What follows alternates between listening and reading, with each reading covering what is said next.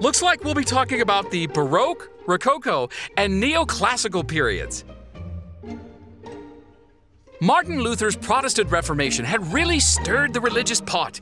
In the early 1600s, the Catholic Church responded with a counter-reformation, which propelled the Baroque movement and its artistic aims of making Catholic theology appeal to the masses. Drama and movement were some of the ways Baroque artists sought to engage the viewer. For example, in contrast to Michelangelo's David, sculptor Giovanni Bernini captures the moment of action as David rears back to fling his stone. I say, after seeing all the David statues, one really wonders, didn't his mother ever teach him to, I don't know, wear clothes? Baroque architecture also employed theatrical effects, replacing the straight lines of the Renaissance with flowing curves, elaborate domes, and ornamentation. Like the Chapel of San Carlino, whose walls were designed to weave in and out as if they were formed of some flexible material instead of rigid stone. Now we come to Caravaggio and, chiaroscuro, the technique of painting dark shadows and...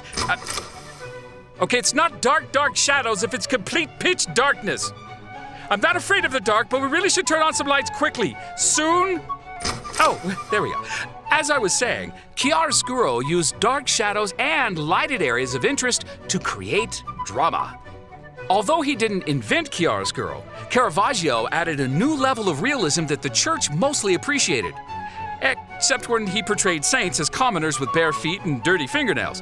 Caravaggio was a prickly character whose temper often got him into brawls. What are you saying? I a temper? I thought I got talking about. This is a His turbulent lifestyle landed him in an early grave at 37, but his style influenced artists across Europe.